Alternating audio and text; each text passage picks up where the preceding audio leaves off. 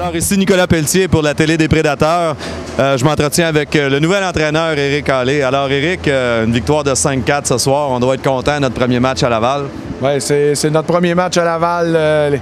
Les gars ont travaillé très très fort, ont fait du boulot, ont travaillé très fort à respecter un nouveau système qui n'est pas le même, qui va être très apprécié, je crois, des gens de Laval. À un moment donné, on tirait de l'arrière 3-1. J'imagine qu'on tire une certaine fierté de voir nos joueurs remonter puis prendre l'avance puis se sauver avec la victoire. Exactement, on n'a jamais abandonné. On avait eu nos chances aussi. À partir de milieu de la deuxième période, le match nous a appartenu puis on n'est jamais revenu en arrière. Une belle réponse des spectateurs pour ce premier match en arrêt d'un banc? Bien, quand même. Je sais ce que les Lavallois aiment et ont déjà eu.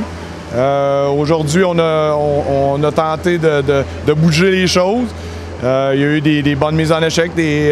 J'aurais aimé avoir un petit peu plus de combat, mais ce n'est que partie remise. Bien, merci beaucoup. On se revoit demain. On était à Cornwall demain. Merci beaucoup. On se revoit demain. Merci. Bonne soirée. Alors, je m'entretiens avec Gabriel Lévesque, première étoile du match. Gabriel, super partie ce soir. Merci, ouais. Écoute, on était down 3-1, mais je pense qu'on a trouvé le moyen de bounce back. Puis, écoute, les gars, on a eu des gros goals en fin de game. Puis, je pense que c'est un effort d'équipe. À quoi t'attribuerais ça, justement, ce retour, alors qu'on tirait de l'arrière 3-1? Je sais pas. Des fois, c'est une question d'un jeu, là, puis tu as un bounce, puis là, après, le momentum, il switch de bord. Puis, je pense que là, on a pris avantage du momentum, puis on l'a gardé pour le restant de la game. Je pense que c'est ça. La Surentia nous a donné un super match ce soir, quand même. Oh, ils ont joué une bonne game, puis je pense qu'on a juste su stepper up notre game au bon moment. Puis écoute, c'est sûr qu'avoir un coach là, derrière le banc, là, on peut pas se le cacher. Là, avoir des lignes directrices, puis tout, ça l'aide. T'es-tu en train de dire que t'as pas aimé ma game de coach à Thetford? Non, c'est pas ça. Ça, je suis en train de dire. Là, je suis juste en train de dire que, tu sais, avoir un système, puis tout. Puis je pense que les gars aussi, veulent pas, ils savent qu'il faut qu'ils en donnent un peu plus quand il y a un coach derrière le banc. Là. Entretien avec Olivier Daunet à l'issue d'une belle victoire 5-4. Olivier, deuxième étoile du match. Que dire de cette rencontre?